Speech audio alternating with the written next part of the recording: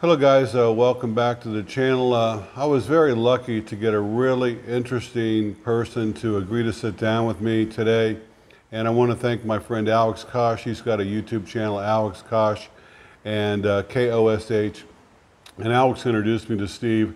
And this gentleman has built the most amazing house I've seen since I've been in the Philippines. He's had a fascinating life, super nice guy, very interesting. He was kind enough to sit down with me and chat for over 30 minutes. And I hope you enjoy the interview. But at the end of the interview, please go to the link in the description below and watch Alex's video on this house. This property is absolutely amazing, stunning. The detail, the artwork that's inside, you'll really enjoy it. It's a $4 million house, so you're gonna have to watch that. So anyway, thanks again for Alex for introducing me to Steve. Thanks for watching, thanks for subscribing. If you share my videos with your friends, I really appreciate it. And we'll see you next time, bye. Hello everybody, welcome back to the show. I've got my new friend Steve, and Steve has been so kind to let me come into his beautiful, magnificent home and tell me a little about his life. And so, Steve, how long have you been in the Philippines now? Actually living here? Actually living here full-time 3.5 years. But you built this house like how long ago? We built the house, finished it in early 2012. 2012, and so you've got a wife, you've got 2 daughters. And when I was working, the deal was they came with me.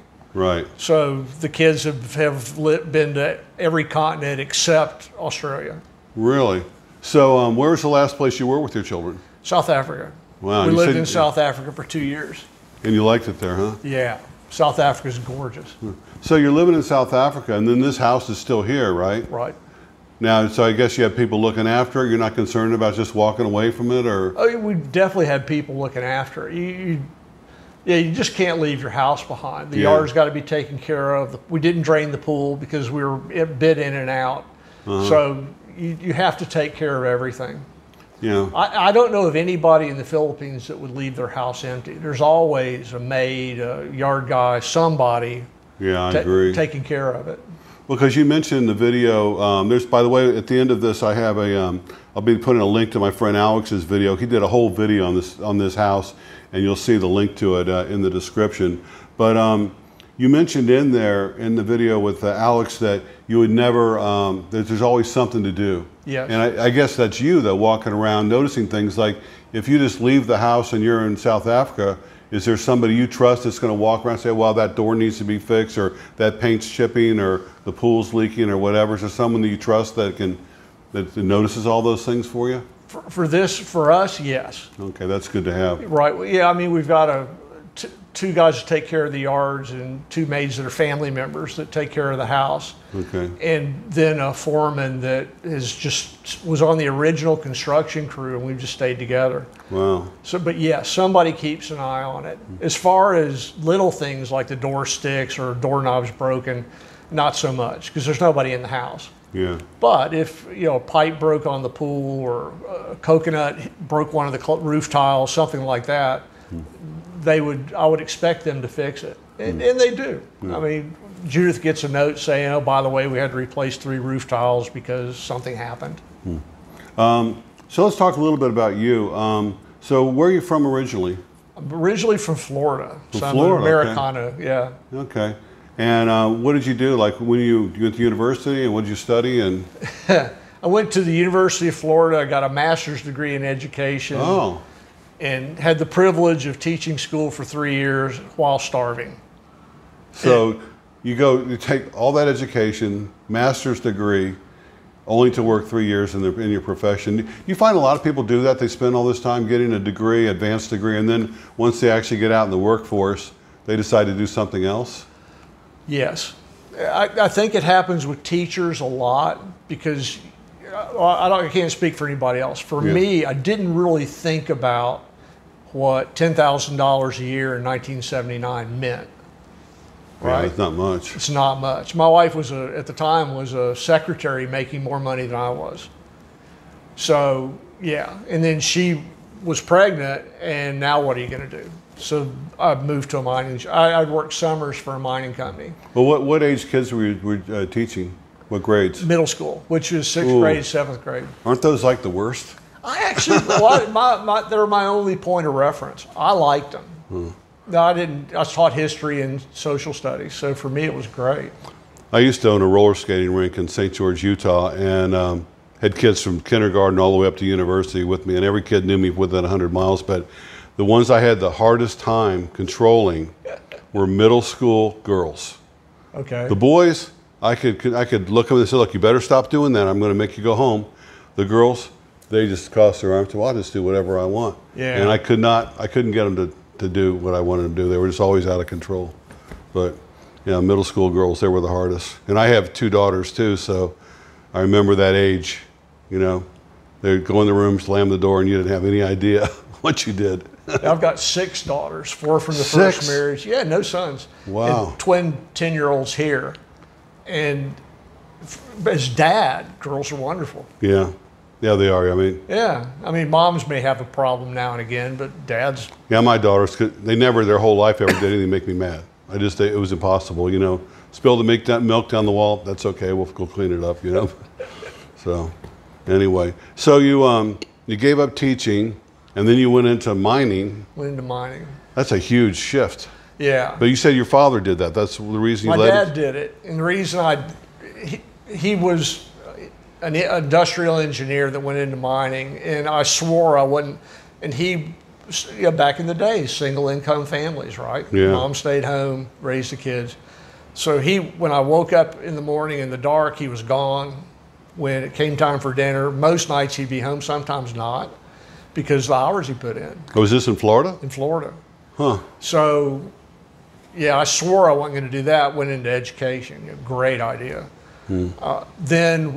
But fortunately, one of the benefits of the company he worked for was if an employee had a kid in college, they would give them preferential hiring during summer break. Oh. Because in that day, all the employees wanted to take summer vacation because their kids were off. Yeah. So everybody wanted to be off at the same time. They'd bring in all the college kids like me to fill in the most junior crappy jobs. But it was great. So it's like getting a job in the mailroom at a big company and starting at the bottom and yeah, you got your foot in the door. Yeah, I had 4 summers of pushing a wheelbarrow, digging, working in the metallurgical lab, doing samples, all this stuff. Always the most junior person on the planet. Now, what was the pay like compared to being a teacher, like say per hour or per day? Or when I went back to him, I said, I can't afford to keep teaching. Can you hire? I need a job. I got 2 job offers from 2 different companies, both from people I knew just because I'd work. I came to work on time and I worked. And I got a job as a metallurgical trainee, which is a kind of engineer, for double what I was making teaching school. Wow. $20,000 a year. I was rich. Wow, that was good money back then, wasn't it? Yeah, well, not really, but it was to us. It was middle class money, you know. Yeah. Well, we could afford a little house, and we could afford a car, and we could afford... Don't you think it's a tragedy that teachers and police officers and people like that are so underpaid in America, where rock stars and all these other people making millions of dollars, and it's just, and they're teaching our children. So you think that a teacher should be the ones making a couple $100,000 a year because they're so valuable to society. Look, when we were growing up, single income families were the standard. Yeah, my mom, same thing. My mother didn't work. But I kind of look at things different maybe. I think there's 2 problems. One problem is people don't get paid enough. Okay, let's come back to that. The other problem is I can't understand why things cost so much. Right? When back in 1960, a car actually cost more than a house. Really? Yeah. I didn't know that. Yeah, I mean, not a big house, but a normal little tiny, little 3-bedroom concrete block house. Yeah. Right. Yeah, we lived in one of those. Yeah, me too. Houses were much cheaper. And if you look at the price of a house and you look at it, I'd love somebody to say why. What's changed that has driven the price of houses up? College education. When I went, my dad struggled to pay tuition for a state school. But today, it's insane. Why? What's happened that the price of college has risen far faster than inflation. Now, I went to University of Cincinnati. I didn't graduate, but I'm pretty sure it was $700 a quarter. I think mine was $1,100. Yeah. You know, why? And now it's like, $100,000 a year to go to a decent school, and unbelievable. We worked in South Africa. I had family medical insurance from the company. It was excellent. It was good everywhere in the world because we traveled a lot. Everywhere in the world except America. So here's an international health insurance policy that outlawed treatment in America because of the price. Why? Right now, I don't know why. I'm not going to sit here and tell, well, here's what's going on. Yeah, I don't know why either. So on one hand, what it costs to live is irrational, in my view. I don't understand it. On the other hand, people don't make enough to live anymore, right? No. And I was thinking about it yesterday, talking to another guy. Why? On one hand, you got people like Bernie Sanders saying minimum $15 minimum wage. California's up at like 16. Now you look at all that and say, okay, I understand. Yeah. Let's get back to where it is possible to have a one-income family, because that's a big deal. But then you bring in 8 million illegal aliens that'll work for food. Yeah. Right. Wait a minute. Because who breathes a sigh of relief? Landscape service industry. Yeah. Fast food, landscapers, pool repair, construction workers. Meat packing, places like that, jobs that Americans don't want. Well, yeah. And now all of a sudden, because there's 8 million people that'll work for food, you don't have to pay more. So who benefits from that? Yeah, I mean, it's easy to say, oh, the Democrats are bringing in people to get votes. I think it's not that simple. I don't either. I think it's more sinister than that. Yeah. But, I read something the other day. They said there's not one major American city that a person earning minimum wage, working 40 hours a week, can afford a studio apartment. No. And like you said, like my grandfather worked at a gas station, and then I had another job delivering propane gas. So, a very low paying job, but he owned his own house. My grandmother took in laundry, but they had a nice house. They had food on the table. Kids went to school. They were fine with that. Couldn't even afford to do anything. You'd be living in your car with that job today, the same job. Well, what was it? I bought my first house. We were 22, but it was a little tiny house. I mean, It wasn't. It was a little tiny house, and at the median. The average age for a first-time home buyer is, I think, 26, 27. Today in America, it's 45, 47. Really? Yeah. And it's what you're talking about. Yeah. You just can't afford, the median house price in Florida is $410,000. The median. So you need $80,000 basically just to get the loan. Just to get in. And now I don't know what the house payment is, a couple of grand, $3,000? Yeah, very few young people have $80,000 sitting around. And that's not a house on the water. No. That's a house inland someplace. $410,000. Why? California is now 600-something days to get a building permit approved. So there's some stupid stuff going on. But also insurance, like where you're going to live in Florida, you can't even get insurance sometimes. No. If you're in a flood zone, you can't get it at any price. And your mortgage requires it. Yeah.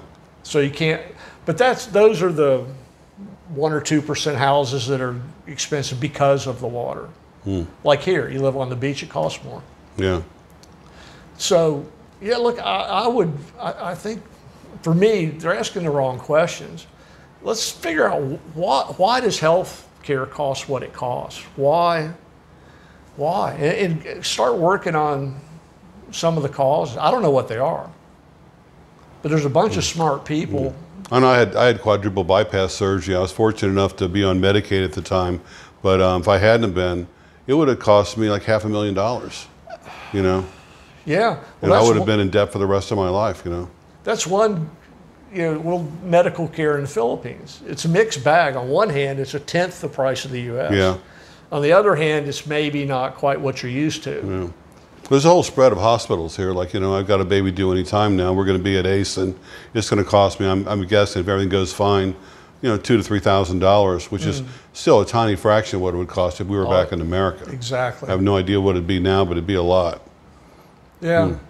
But that's a decision people that live here make. I mean, my intention, you know, we have well, I'm not particularly happy with the education system, but I'm fine with the girls going to university in Manila.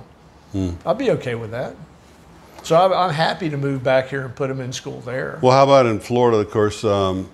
What do you think about the schools there? Will they be going to a public school, your daughters, when you move back there? Or? I'm not sure. Not sure. The plan would be, one reason, wherever we live, we'll pick based on the school system. Yeah. But because that's the reason, that's my whole focus. I mean, we built this house to die in, basically, and now we didn't really plan on the girls, and here we are. So, when did you make this decision about leaving this house and leaving the Philippines and going back to America? I mean, was it something you and your wife just decided overnight, or you've been contemplating this for a couple of years, or? We've been contemplating it for a couple of years since we moved back. Well, what kind of specific things can you tell me that concerns you about the education that they're getting now? Or is it just like you said when we were talking off camera about the hours, like how long they have to go to school? And because you said they're gone from like 6 in the morning till 6 at night. And yeah, my biggest thing is, by far, I think kids should be kids. Kids need the time to be kids. To play, yeah. Right, to do hobbies and to do stuff, and hopefully not stare at a screen someplace, but play tennis and learn the piano and do all the kid stuff. And they don't have it. We don't live in Dumaguete, we live in Darwin. So the girls leave the house at 6:30 in the morning and they get home at 6 at night. And yesterday they're going to play after school volleyball, which is okay, great. Yeah. Now they won't leave. Now they won't get home till 7:30 or 8. Well, that's a 14-hour day. That is. So when do they get to be kids? Do you have to drive them to school, or they? Yeah, we drive them. Wow. I don't mind the driving so much as when do they get to be kids? So and it's not just Silliman University. That's pretty normal. It's a very extended school day. Well, what about the quality of the education that they're getting? How do you feel about that? The math and science are probably okay. They're in 4th grade. I mean, honestly, it's not that hard. Well, I have friends of mine, you know, in their 20s, Filipinos, and some of the questions that they've asked me about different things that you would think, like, you know, someone in middle school in America would know, like, you know, is Australia, you know, part of America, or are mermaids real? I mean, all kinds of things like that. And I wonder, you know, or then most kids nowadays, they don't know how to tell time on a regular watch. No. They don't know how to do that at all. Well, the curriculum, 4th grade, and it changes every year, but the required curriculum is 3 language classes. That's good. I mean, well, it is, but that's a big chunk of your teaching hours. That could be math and science, but it's English, Tagalog, and Visayan. Oh. They have to teach Tagalog here because there's so many different languages in the country, and Tagalog's the national language. So fair enough, but you know, so that's 3 classes out of what, 6 or 7? Yeah, 2 languages you're never going to use outside the Philippines. I mean, look, I'm happy they know it. You know, my wife speaks 5. Really? Yeah. So and I speak 1. So I'm jealous of all the girls. But look, I'm okay with it, but that's a pretty heavy part of your education, which, you know, reading, math, and science. Yeah, it is. A lot, you know, especially reading, you know, with the tendency to stare at a screen, I'd be a lot happier if they were doing book reports and that sort of thing. Yeah, during COVID, these kids are all, and a lot of these kids around here, they're poor. They didn't have a computer. They were doing coursework for college on their cell phone. Right. For hours a day, you know, and how much can you really learn looking at your cell phone? So. Yeah, look, I think America took what they figure, lost a year. Yeah, well, yeah, at least. Yeah. So I don't think we lost that much because we do have computers. We've got good internet. Silliman went online, and it wasn't terrible. Yeah. And in fact, if anything, during COVID, they got a chance to be a kid because they knocked their schoolwork out in 3 or 4 hours and be done. That's good. Let's go back to your travels and stuff. So you said Mongolia. And how'd you end up in Mongolia? And tell me what Mongolia is like. I have no idea what it's even like there. Is that where Genghis Khan is from, the Mongols? Is Yes. that? So that's all I know. We're working in mining, and that would have been 2006. I retired the second time in 2003 and was working, bought a farm. Literally, you say bought the farm. I bought a farm in North Carolina. Oh, North Carolina. North Nice. Carolina. How big of a farm was it? 104 acres. Wow. Well, we farmed 18. It was a nursery. We grew trees and landscape material for commercial buildings. And my old boss called and said, help a brother out. Can you come do this project in Mongolia, which was a $6.5 billion copper gold mine in the Gobi Desert. Wow. So, yeah. So we ended up living in Shanghai and commuting to Mongolia 2 or 3 times a month. And then, because that's where all the engineering procurement was. And then after that kind of died down, because there's always a natural progression on projects. You finish the engineering and go to the field. Then we moved to Ulaanbaatar, and this is pre-kids and some of it pre-Judith. So we ended up in Mongolia, which is, it's a different place. What are the people like there? Are they friendly or? The culture, they're the most individualistic set of people in the world, which I'll say is a compliment. The thing Genghis Khan did that was impressive isn't so much conquering the known world, it's organizing the Mongolians. They are their own person, they have their own point of view, and that's just how it is. It's an interesting culture. They're not mean, they're not standoffish, very friendly people. But they're individuals, absolutely. The summer tradition, which is like not very long, is you go to countryside. They set their tent, their gear up, and live away from everybody with their family for as long as they can. Wow. Nobody tells them what to do. Nobody interferes with them. Everybody's left alone. That's just it's like the western part of America times 10. Wow. Seems like it'd be good for your state of mind, just to clear your mind and be out there in the wilderness and no distractions. Yeah, the guys that run the country are not afraid to want money to own a Bentley. The average Mongolian could care less. Half of them are still herders. They follow their flocks of sheep and goats and camels around. That's their living. Each family has 3 or 4 pastures and they move. That's their lifestyle. And they don't care about, I'm going to build a mine and you're going to make, $500 a year. I don't need it. But these are the people that if, there's ever some kind of a natural disaster that wipes out humanity, these are the people that probably won't even notice. They'll just keep on going. They'll be the last one standing. Yeah. And 500,000 plus of them won't even know it happened. Wow. But the south part's the Gobi Desert, which is not the Sahara. It's gravel. You could drive a Toyota Corolla across the Gobi Desert because it's all fine gravel and rocks. Wow. Because the wind blew all the sand away. So of all the places that you've lived and worked in, what one really stands out as something really special? You're so glad you got to go there. Probably 2, Mongolia and South Africa. The South, we lived in the Gobi, which it's just different. And the north part of the country is stunning. It's rivers and green rolling hills and pine trees. It's the last, that and Siberia probably are the last pristine wilderness in the world. You've been to Siberia? I've been at the border of Siberia.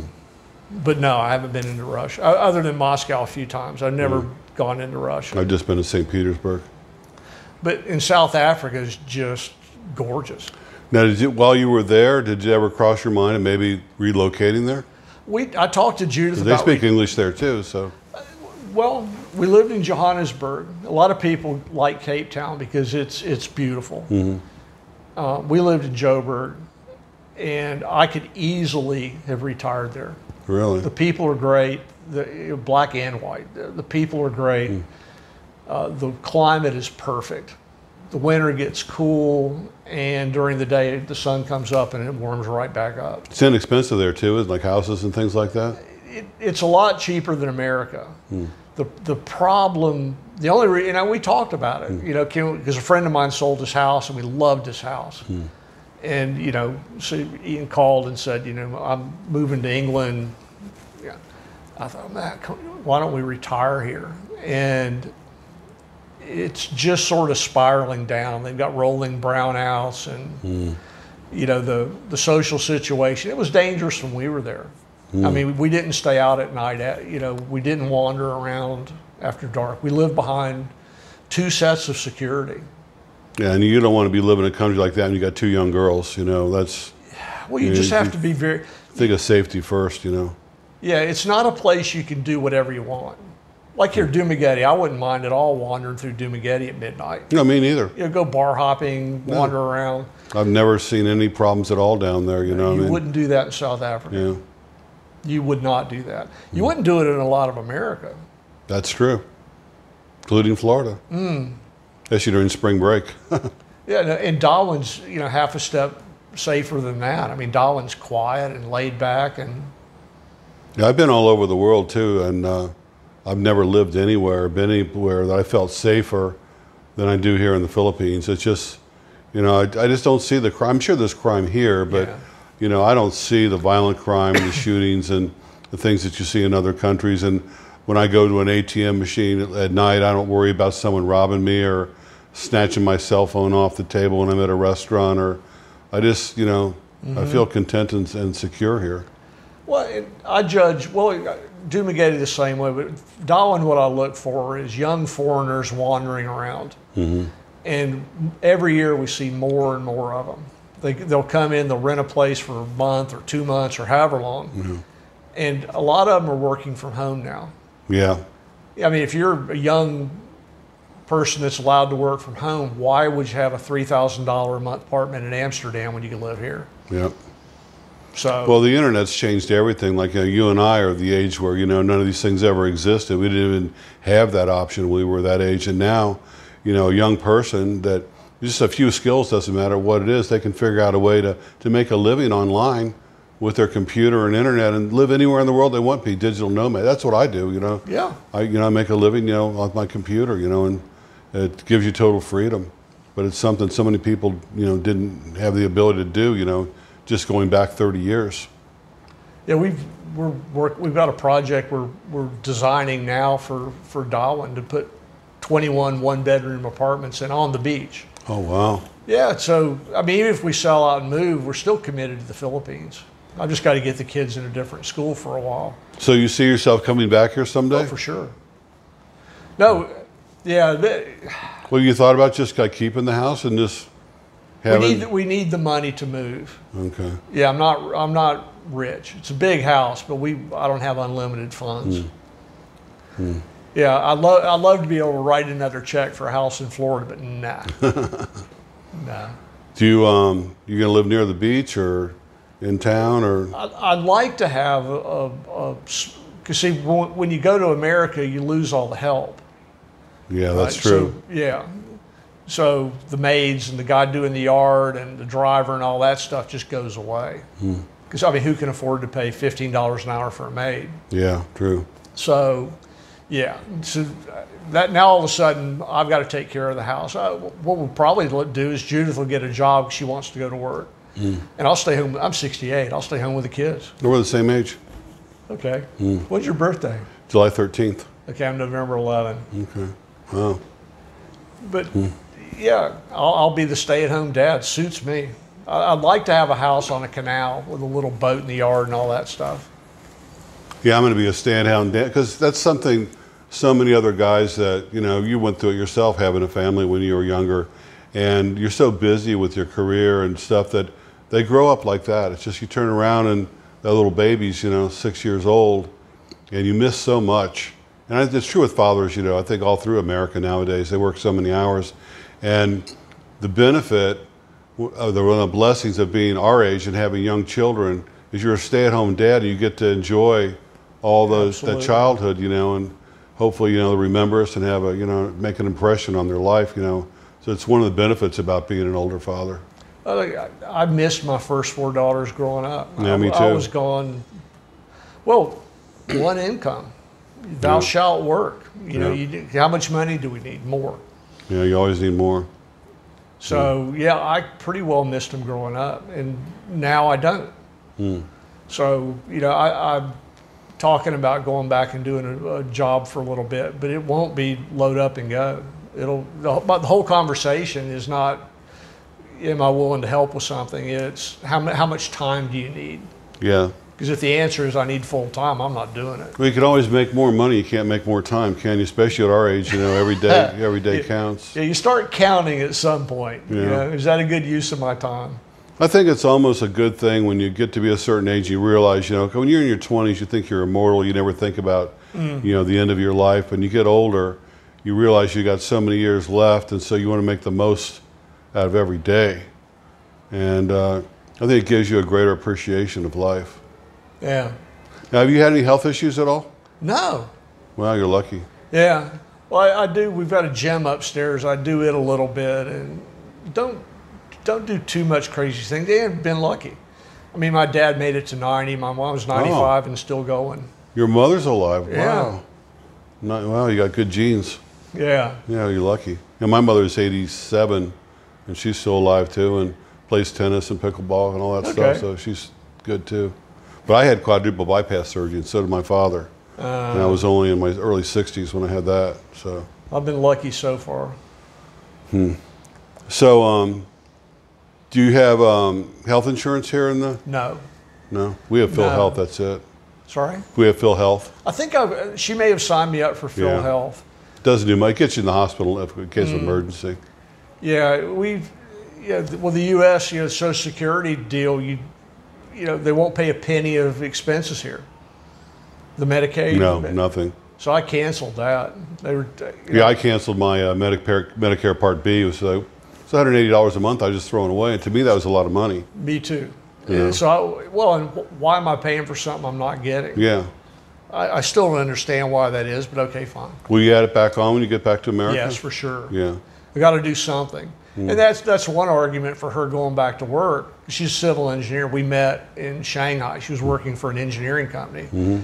And if she goes back to work, we get benefits. Oh, nice. Which here I'm not worried about, but there, yes, that's a big thing. Yeah. So, what's your time schedule like? You know, this is an incredible house. You're what, 200,000 pesos, you said? 220. 220,000 pesos, which is right around, what, $4 million? Yep, 3.9. You know, so not a lot of people walking around with $4 million. You think you'll sell, the buyer will be a foreigner or a local, or?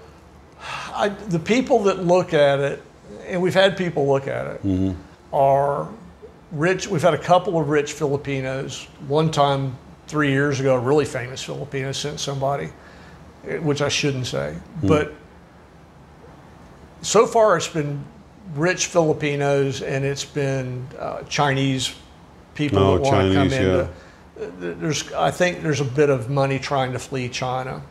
Oh, I've heard that too. They've got no option for investing their money. It's either real estate in China, or that's pretty much it, you know? Yeah, well, I mean, look, the reality is you can be... Judah sold a beach lot. We do real estate. She sold a beach lot near Shatan to some Filipino Americans that were coming back here to retire. And they built a bamboo and nipa house that's gorgeous. But it's a bamboo and nipa house that's gorgeous. They're beyond happy with it. That's a great house, right? So you don't have to spend $4 million to have a nice house. Yeah. It's a function of how do you want to, what can you afford and how do you want to live? So can you be happy in a one-bedroom nipa house? Of course you can. Of course you can. Yeah. Most people are. But you built this house as like your dream house, spend the rest of your life here, and well, and at the time we had the money. Yeah. Right. I was living in the Gobi Desert. All the paycheck went in the bank. I had stock options. It wasn't a big deal. So do you have to buy this house to have a nice house? No. No. Flat out no, you do not. Can you be happy in a house that costs $1 million pesos? Of course you can, right?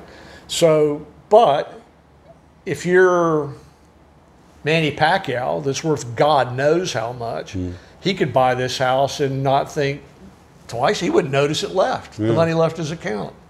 Yeah. So there's a lot of people, there's more and more people out. There's more millionaires in America. There's like, it's like 10 or 20 a day new. There's so many people that have a lot of money. I just need somebody that says, well, you know, look, even though I could be happy in a Nipa beach house, I don't want to. And I can do this if I wanted to. Well, the thing about, you know, this particular property, like if you tried, imagine if you tried to recreate exactly this house, let's say in Florida, anywhere in Florida, on the beach, you know, you'd be talking $50, $60 million, $100 million maybe. Oh, yeah, I mean... I've seen $20 million houses in Florida. They're on a canal. They're not even on the beach. Oh, in Florida, this is, at least that much. Yeah. Well, I mean, we're 8,000 square meters. We've got a tennis court. We've got a boat ramp. The property touches the Basque Norte Marine Reserve. So, you know, out in front of the house now are all the dive boats from the resort. Yeah, so we're living at their destination. Yeah. You couldn't pick a better place, you know. Well, and I love your driveway, by the way. Because every place I go, like all the resorts, houses that I've looked at that are on the beach, they've all got this terrible road that's all bumpy and rocks and mud to get to the property. A beautiful piece of property, but it's a rough road, my house included, where I live. And you've got this lovely driveway, you know, with lights and everything. Well, it's really nice. Well, nobody owns the road to the resort. They have right to use it, but they don't own it. Right. And if the barangay doesn't own it, it won't get paved, it won't get concrete. So yeah, they're kind of stuck. This lot was for sale with one of the banks, and it had been on the market a long time because it had no access. So we bought the beach fairly cheap. The driveway cost 600 pesos a square meter more than the beach. Wow. Right? Because they didn't want to sell. And they didn't want to talk to us about access. You know, can we get access to this beach lot if we buy it? No. What if we sell me a 6 meter strip? Oh, how much are you offering? 2,400 pesos. The land at the time was worth 400 or 500. Yeah, doesn't sometimes it happen where this guy all agree, and then the last guy says, oh, well, I want 10 times more. Well, we had, that lot is still owned by 6 family members, 6 pieces of the family that have now grown to nephews and nieces and everybody. Yeah, closing for that driveway was 6 family members. Wow. I brought them in most of them from Mindanao. Wow. And they all got their cut in cash. But yes, absolutely. All it took was one family member to derail my beach house. Because we closed on the beach lot the same day as we did the driveway. So we basically had, I'll call it a bank, it was a financial thing. We had the financing company and the 6 family member group, everybody wanted their cash, and basically me. So yeah. Wow. Yeah, buying land here is an adventure. Yeah, I've heard pluses. A lot of my friends now buying land because they're saying that it's a good investment, you know, especially here in Dumaguete, Darwin, this area, Negros Oriental, prices are going up. And I don't know, for me, it's like I don't have the skills. Like I was listening to your video with Alex, which I said, again, it'll be a link in the description, but you just seem like a really smart, knowledgeable guy when it comes to construction and building things. Like I wouldn't have a clue. Like you were talking about, you raised the house up and drainage and the windows, and I wouldn't have a clue on how to do any of that stuff, or even I wouldn't know if they were doing it right or they're not doing it. If I was there all day long watching, I wouldn't know if it was right or wrong. And so I really think that these guys that think they can come in and just buy a piece of property and build a house, even if they're going to watch being it built, you really need to have some kind of knowledge. Like I got friends of mine, Greg and Wilma, they built a house up on the mountain here in Darwin. Turned out beautiful, but Greg was there every single day like you and watching, and he found things wrong all the time. And he had a good contractor. It wasn't anybody's fault, but I think you really have to have a certain skill level before you jump into building a house here. Well, I wasn't here for this. Now, Judith's a civil engineer. Yeah, so you had her, yeah. Well, she's got the technical knowledge. And And she's got the management skills too. well, and we hired a full-time team of, I mean, a full-time architect lived on the site. Wow. We had an electrical engineer, mechanical engineer,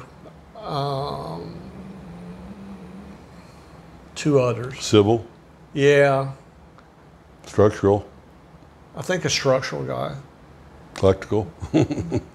So then she had the constructing team. She had a technical management team. But they had, see, we're back to the fundamental, define what you want.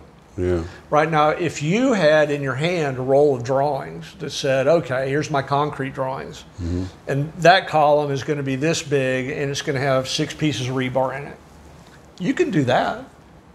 I mean, you can go to the job site and count rebar, Yeah, I could do that. right? So you can look at your drawing, and so it's how defined is it? Now, Judith had 136 drawings. Every morning I got pictures. And the pictures were not to prove she was doing something. The pictures were, how do we do, here's what we're planning to do, is does it work? Because even with 136 drawings, there's questions. I mean, good construction guys come in and say, I don't understand this rebar drawing. How I see the math, that's easy, you know, all the squares that do that. How does it connect to that beam? How does it connect to the wall? I don't see it on here. Wow. And she would answer a lot of it, especially the civil stuff. But the rest of it was, I was working with a guy named Ali Severy, the architect, who's genius. And, you know, Ali, how do we do this? And fortunately, our Philippine engineering friends that were working with me in Mongolia, you know, Boy Lee Tang, Boy Gallus, Fred Bayan. What did we intend with this? Because I didn't know every detail either. What, you know, boy, he did some structural things that are brilliant. How did you see this happen? He'd fix it. Well, didn't you have to also factor in the fact that, you know, there are typhoons here, there could be a tsunami here, there are earthquakes on a regular basis, you know, not big ones, but it's we do get them. designed for that. What? It's designed for that. As I was saying, you had to factor all that in. Well, and would you, let's say you were building this house in Colorado and you're building it here in the Philippines, there were things that you had to have structurally that you wouldn't normally, because you're on the ocean, because of the weather and everything. Well, and depending on where in Colorado, right? We did, as you would on any project, this isn't unique to the house, you do soil tests.